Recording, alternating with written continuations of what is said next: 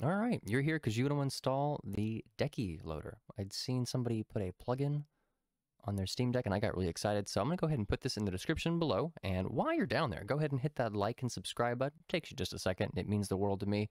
Literally like handing me a $20 bill. I really appreciate it. Just hit that button on your way. So I'm going to go into this really quick here. I'm going to skip some steps. So make sure you do have this pulled up so you can see the steps that we're skipping. I'm not going to enable developer mode right now. I'm in the desktop mode. Same thing with the one below it and the restart. We'll do that second. I just tried it. Totally worked. It also says you need a mouse and keyboard. As long as you know that you can hit the Steam button and right D-pad for enter, you actually don't need a keyboard at all. So we're going to skip almost all these steps except for password. Make sure you type in PASSWD into your terminal and set a user password if you haven't already. In a previous episode, I've already done this. So we're just going to skip ahead to latest release. I'm not going to live on the bleeding edge today. We're just going to grab the stable one. Go ahead and copy that into your clipboard and make this a little bit prettier for you guys. Let me just go ahead and hide this in the background here. And just go ahead and right click, paste. We're going to run this command, hit enter again with your Steam right D-pad.